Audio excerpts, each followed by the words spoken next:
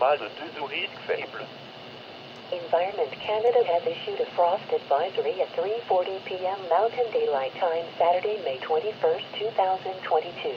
A frost advisory is issued for City of Edmonton, St. Albert, Sherwood Park, Lac Saint, and Company near Ottawa and Lac Saint, and Parkland Company near Spruce Grove and Stony Plains, Sturgeon Company near Rivière-Québec and Villeneuve, Sturgeon Company near Legal and Mearns, Sturgeon Company near Morinville, Vollmer and Big Lake, Sturgeon Company near Bonnecourt, Gibbons and Namao, Sturgeon Company near Redwater, Fort Saskatchewan and Northern Strathcona Company, Elk Island Net Park, Leduc Company near Kelmar and Devon, Leduc Company near Leduc, Beaumont and Kavanaugh, Leduc Company near New Sarepta and Roley View, Strathcona Company near Ardrossan and Cooking Lake, Beaver Company near Tofield and Camrose Company near Hay Lakes and Nukulon Lake Prov Park.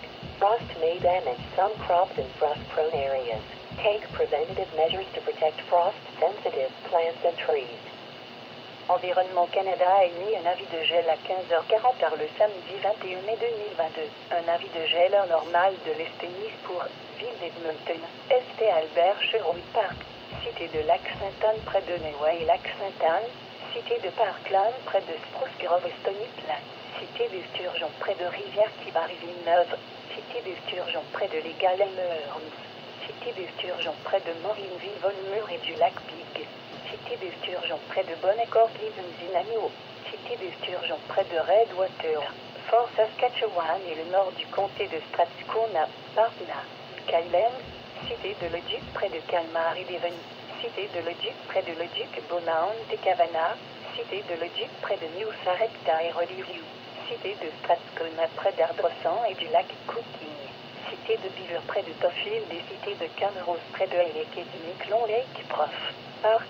Le gel pourrait endommager certaines cultures dans les zones sujettes au gel. Prenez des précautions afin de protéger les plantes et les arbres vulnérables au gel. Forecast for